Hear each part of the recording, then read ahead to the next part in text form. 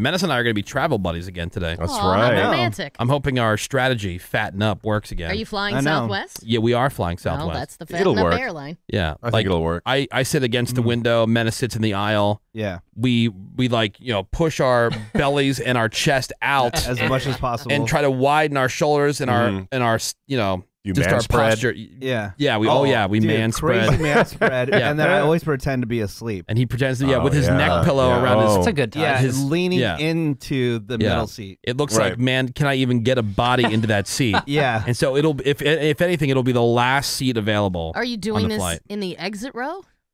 Yeah. I mean, preferably. Yeah. I always try to.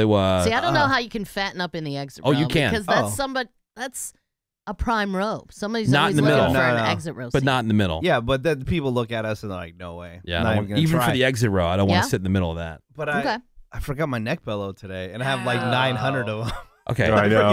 You don't want to get another one. Yeah. Menace and I have traveled more than any other people on this show together. Right. Yes. Okay. How many neck pillows have I bought you? 4? No, I would say minimum like, 4. No, minimum that's 4. hyperbolic. I would say 3.5. I would say 3, dude. 2? No. There was one trip I bought you 2. Really? Because we got to the airport.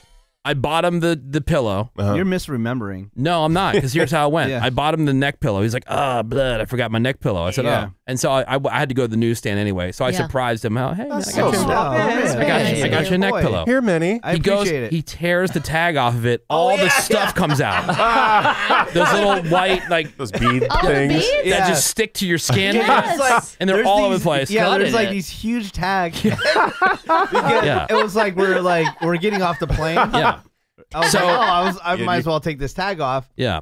And then it starts shooting out on some dude. Yeah, so then on the return flight, once again, I went to go, get something from the newsstand. I bought him a second pillow for the return flight. I was like, don't rip the tag off this one. Yeah, right. He's like, oh, blood, you don't have to do that. I'm like, it's fine, because I got him the neck pillow. So that was 2. Then there was another trip that I got you one. I believe it was going to Detroit. He's like, forgot my neck pillow again. Oh, man. Shouldn't that be number 1 when you're packing to travel? So I got him another neck pillow. It's become like my thing. Like my mother gets all the, my sisters and I socks every Christmas. Right. And I just know.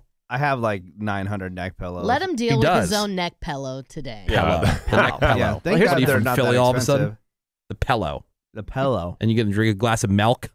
Milk. Here's what I do, man. Is I keep my neck pillow in my luggage so that I can never not pack it. That makes way too much sense, Seabass. Yeah. Or live 10 feet from work and go get it. Right. Or walk back during a commercial. Right. Oh, yeah, that's true. You'll have time. Maybe. Work back. You'll have time. Anyway, Menace and I are going to Salt Lake City.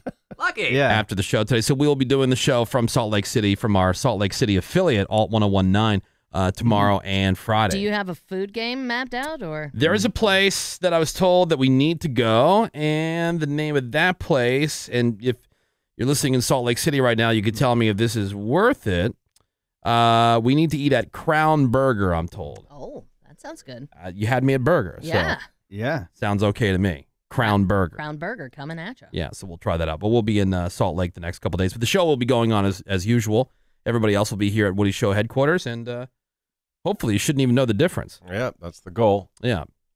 But yeah, we got to fatten up, man. Our streak is strong. Yeah. Very Cal Ripken. Yeah.